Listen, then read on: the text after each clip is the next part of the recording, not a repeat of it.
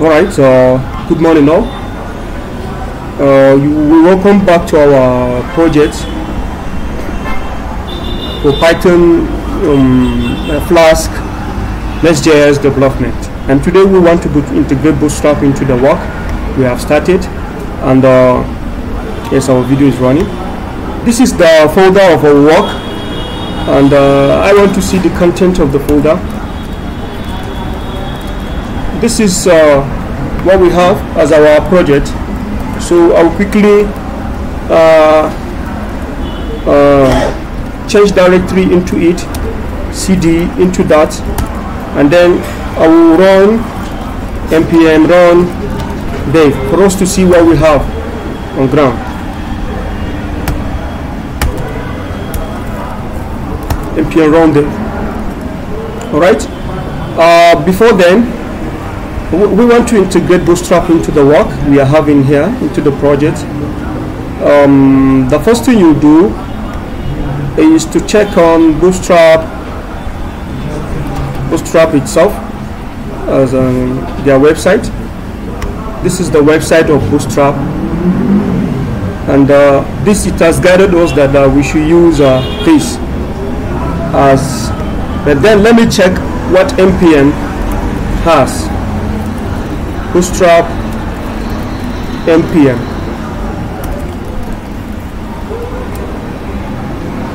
The npm for Bootstrap has this npm as a dependency, because we are using npm to integrate.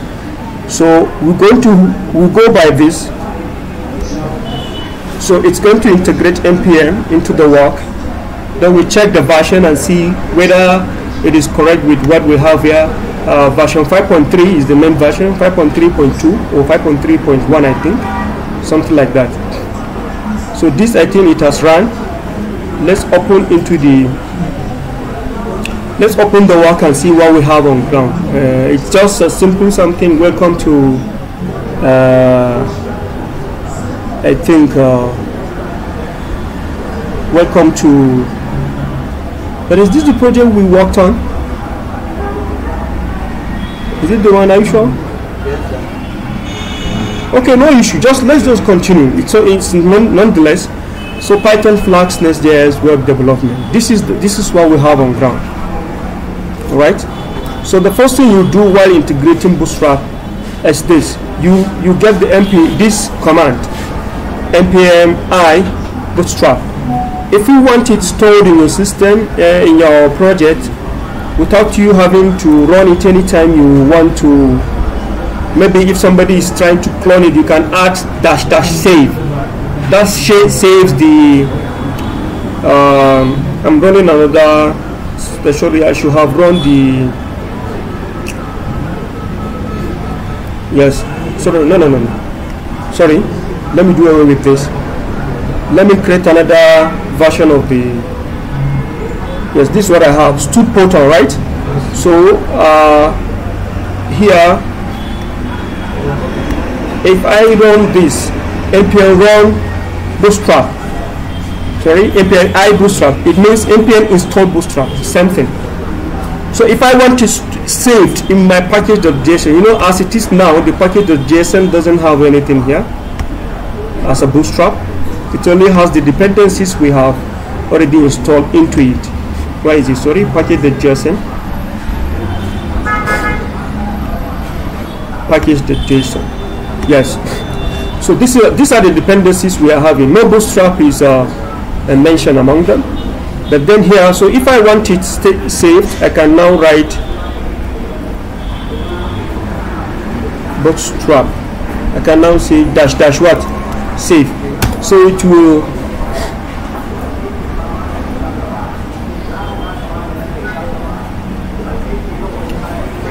So let me see what's happening. I can stop this and run. Yes. Then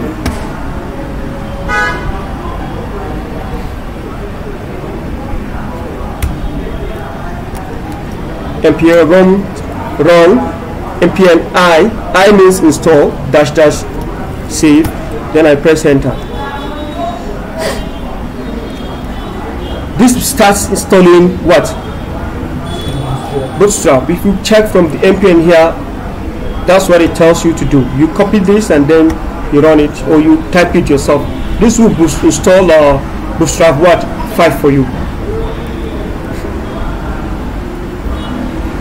Yes, to install Bootstrap 5 from npm. And this is exactly same thing here. It's going to install npm, but the reason why I just installed npm, I did not specify version, so it will give me the latest version. So let's see. Alright, it's done, it has installed. Let's check from here, what kind of version do we have? Can you see? It is version 5.3.1. so that means we have installed. So from our guide here, already we have installed. So the next thing is for us to integrate for us to import the what? The Bootstrap CSS URL. Since it is a CDN installation we want to make, or we want to come up with, rather, want to come up with CDN installation. If you check from the documentation, they have given you this as a guide for the installation. So you go by, if it's a quick installation, you can install your CDN. These are the things, this CSS. If you install this alone, it's okay. But then please come up here. After the installation, check from your project folder. There is this. This contains all install modules, right? All your dependencies that have been installed, they are here. So if you check carefully, you're going to see that of what? Even though sometimes you have to rerun your application, but then let's say, okay, good, it's here, Bootstrap. Alright? So please, this is a very simple guide. Of course, this is Bootstrap, then you go to dist, then you go to what? CSS. So this is what you are going to do for the installation to take place. So to do that, you go to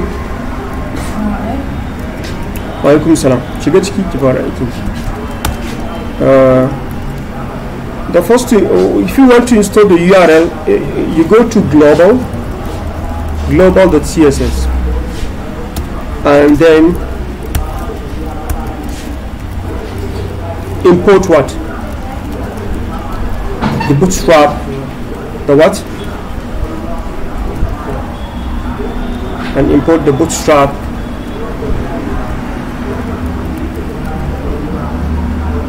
CSS file.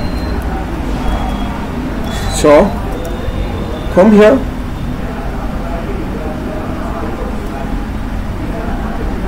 in the, sorry, let me minimize this so we expand it later.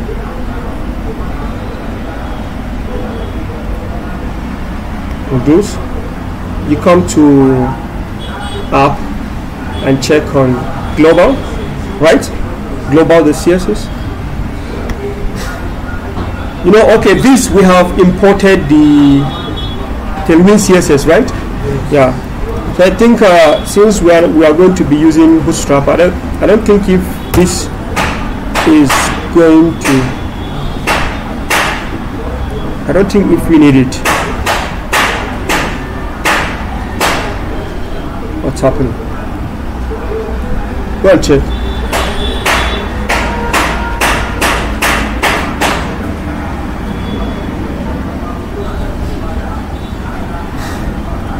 Oh, I think we can rather comment them, right? What's the comment over here? Someone that's repairing laptop. Okay, yes, we can comment them. Let's comment them instead of deleting, right? Is it? I think better. So then here you import at import URL. Good. At import URL. So you pass the URL here. What is the URL? Come to here. You can pick from there. You can do it from here. I think it's better you check from here so you master what you are doing, or you can just pick from this. This is dist, right? Bootstrap, dist, CSS. Okay, then what? And inside CSS you check for Bootstrap. Can you see Bootstrap grid? Not this grid, but bootstrap.main. Bootstrap grid, not grid. Bootstrap.main as it is here. Bootstrap.main.css.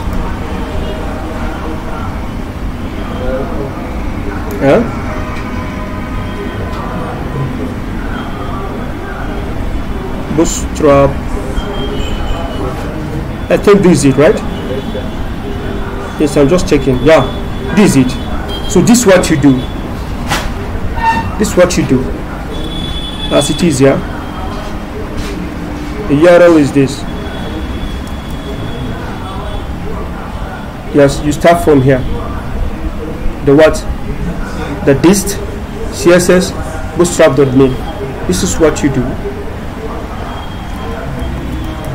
As it is. You know, from yes, Bootstrap, you are installing, you are importing Bootstrap, Bootstrap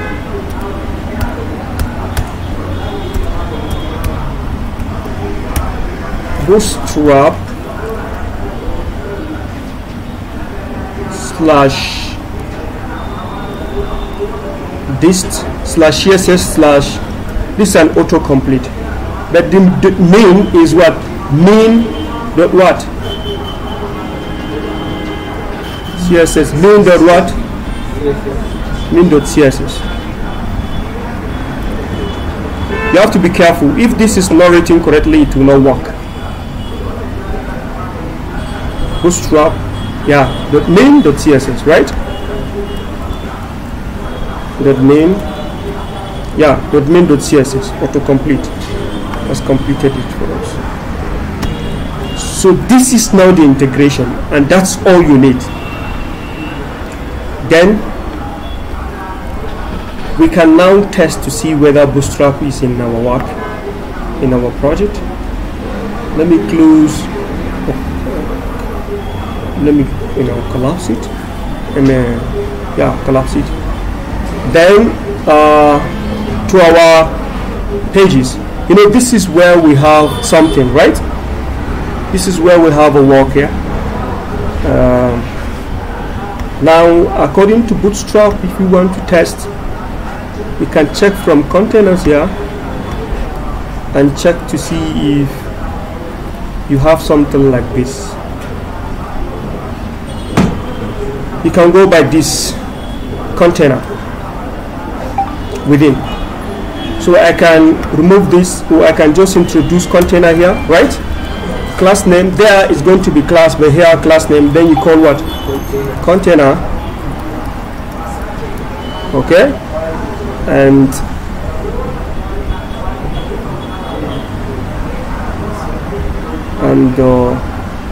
yes,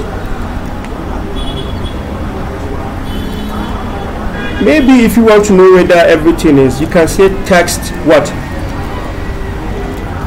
Center. So it will centralize everything within the container. So let's check from where we have launched our application. Let me rerun it.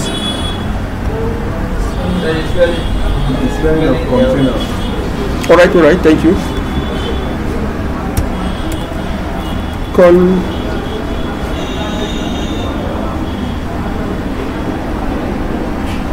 Hey, what's this?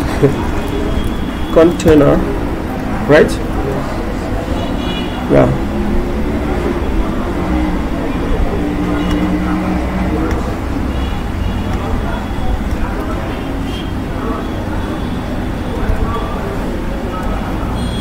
Okay, it's not even running. So you wrote npm run what? Dev.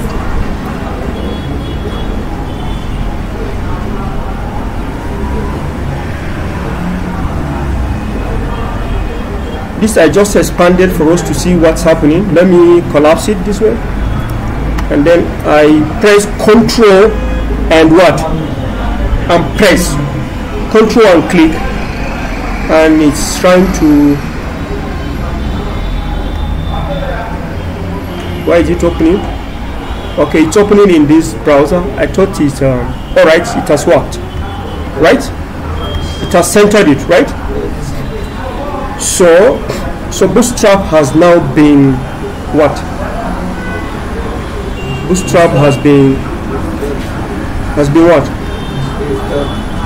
It's been integrated and it's working. But then let's test it correctly.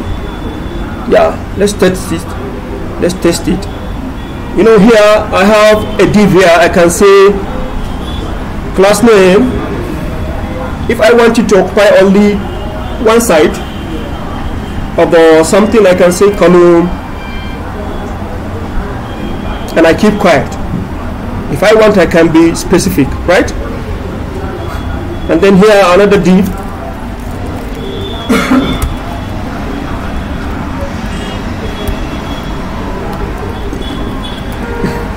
Here, and maybe H1 that says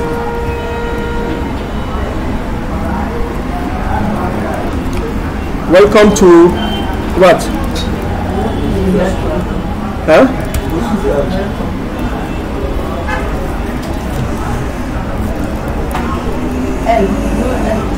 Okay.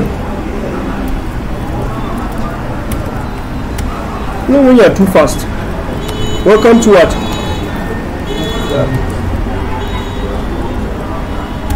Hey, my keyboard. Bootstrap. Welcome to Bootstrap. I save and I check. Okay, welcome to Bootstrap, but then that's not what I wanted. Okay? Because here I did not give it class name, right? So you see what's happening. Okay, let me do this. And for this, let me take it this way. You see, without giving a class, you know, render what you wanted, right? So now when I say class name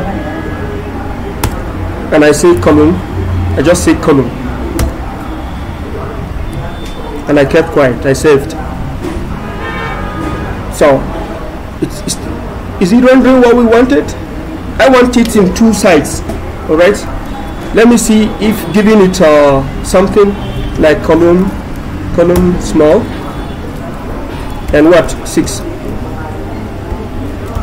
Column small and what?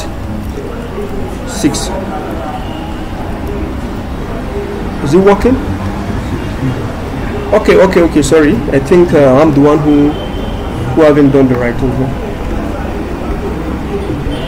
Okay, so this is a div. This okay. I did not give it raw. You know, it's going to arrange it in one row. So if I want it, that means I will have to have another div here. I will have to have another div here. Don't worry, we'll go to the documentation. I will say div. Sorry. Hey, what's happening with my keyboard? Div what?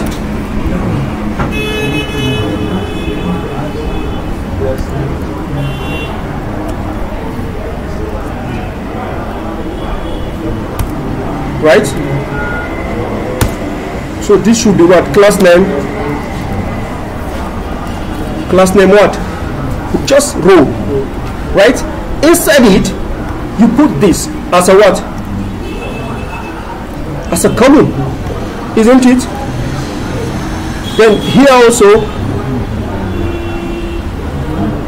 So it is just one column, one row. Okay, sorry. We wanted it in. Alright, it's okay, no problem. Then the next one as a what? As another column, I think.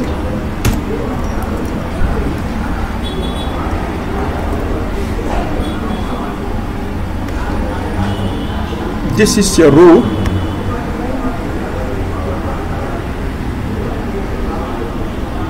Sorry, let's check from the documentation. Like something is wrong here. But then it seems okay. It had worked. It's me. It's from me. sorry, let me be running it from here. You see, it has divided it into what? Into 2. Yes, it's from me. Let me say localhost 3000. Maybe the way I've done it is supposed not to be like that. Since it is in one row, of course, that's what it's going to be doing. Then I should have another row, right? One row in this column, one row in another column. Let's check the documentation for us to do the correct thing here.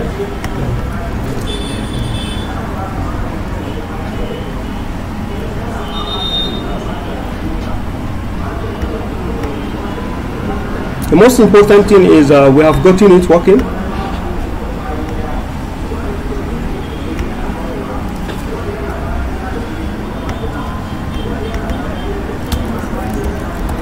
Bootstrap.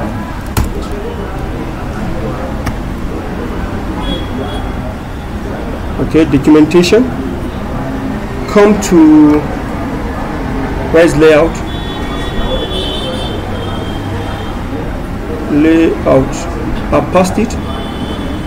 Yeah, layout and grid, right? Come to grid. Yeah, let's start doing some things like this. We have one row, then we're going to have 3 different columns. Let me erase everything there. Let's start it so we don't confuse ourselves. Okay, it's like I even have one div hanging. So as it is now, there's going to be nothing. So the first thing you do is to have a div. This div is for the container. You give it class name, not class. Container. And then what? Text center. Not necessarily text center. Maybe we do that later. Then we should have another div. This div is going to be the row. That is a line, one row, one line. And we should have something like class name. Then we call it what? Row. Inside the row, we're going to have 3 different columns. Alright? And this is going to be, the first thing is what? Div. This div contains what? Also class name. Let me be seeing what we are doing. Here, when you run it, it's going to be blank. Even though it wasn't saved. Sometimes the keyboard is not saving. Let me save it this way. Save all. So class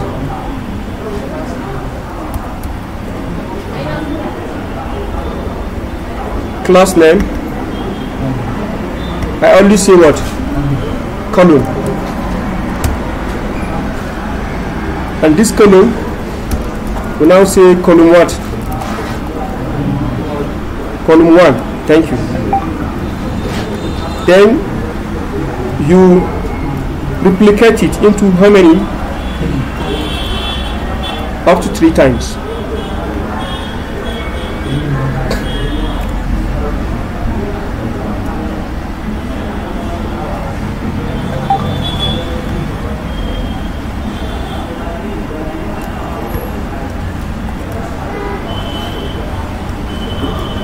Then we save.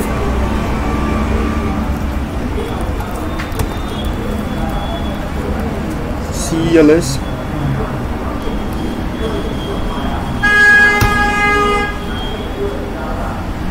I run it again. And this I will refresh. So it's running.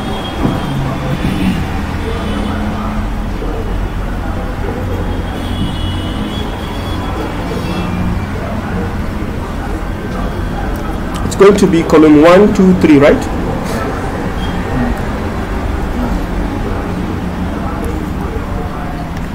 column 1, column 2, column 3.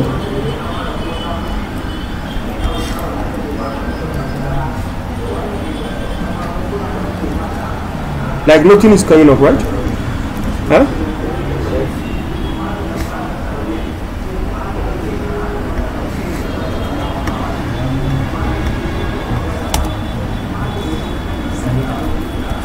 No, even if you not say text center, it should work.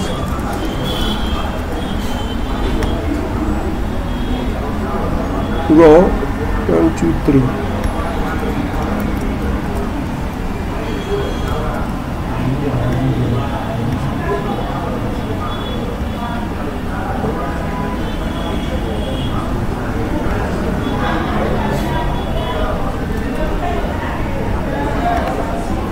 All right, let's check on the 12 by 3 is 4, right? Let's say column SM4.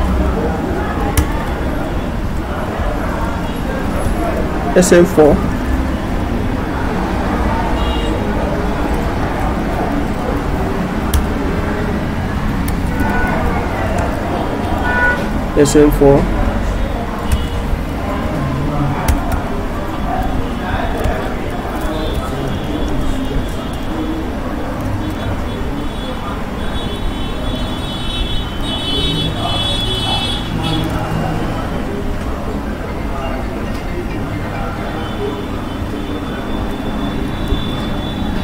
All right, it has worked.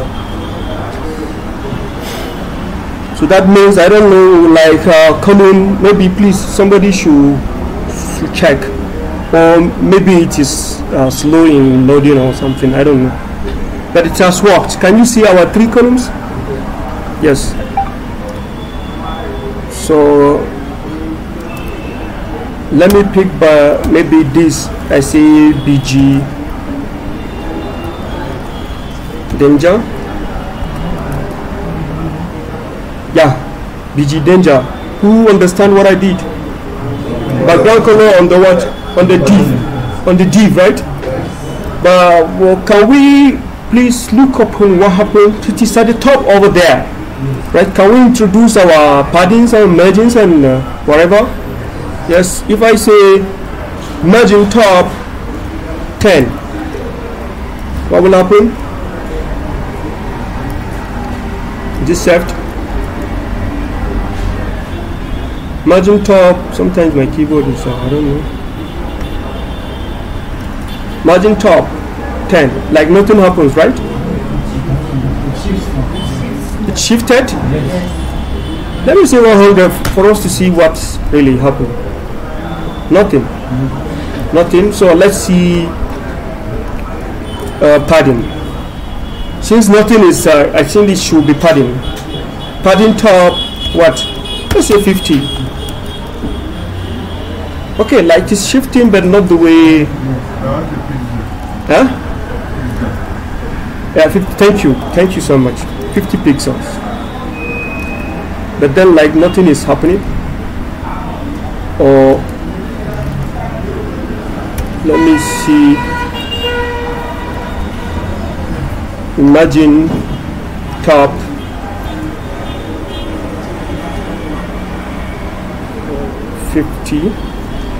Okay, pixels. Now you know the imagine top. Do we have to put pixels? I don't think. And the imagine top is not up to 50. You know we have, yeah, it's not up to 50. It has gone beyond. It is all of it's around 1.5 rand. So it's more than what we are actually. It's not up to. It's just 24. If you can recall, 24 what pixels. 24 pixels. So we are the ones at the fault. Let's say that means if it is 24, then we can have 20 pixels. Then what happened? Something is 20 pixels. Let's go by the 5. Maybe we check the documentation for us to have something. But then something is happening here. Actually, Bootstrap have been what? Bootstrap have been integrated. If I say BG primary, BG primary, what happens? Right? Then you see now, if I say BG what? Dark? Success. Huh? Success. BG success, thank you. BG success. Yeah, this is something. So the most important thing, we talk about responsiveness, right? Responsiveness. So let's see what's going to happen.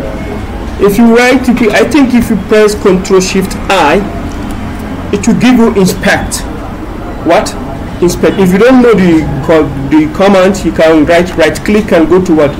Inspect. So you can inspect some things here. This is a very good tool. Come to here.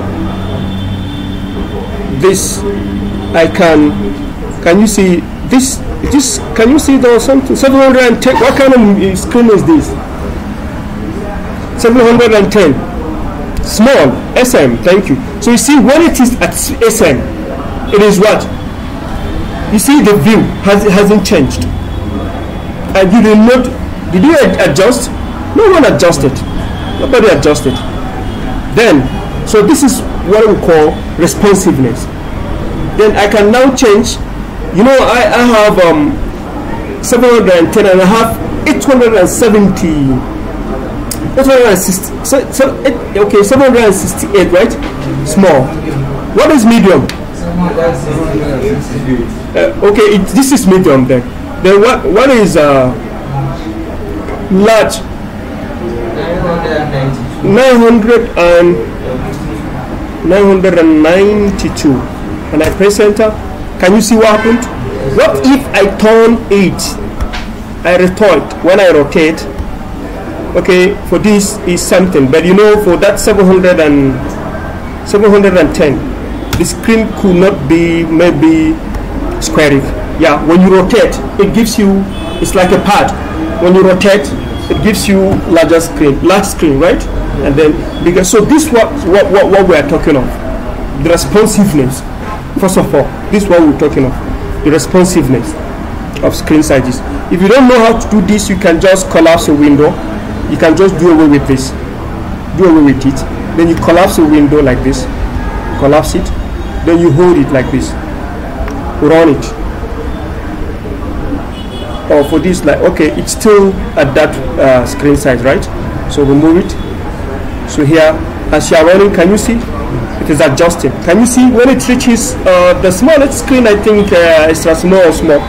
So this is the view it will give you. And then if you collapse, if you move it like this, if you expand it, it expands, and this.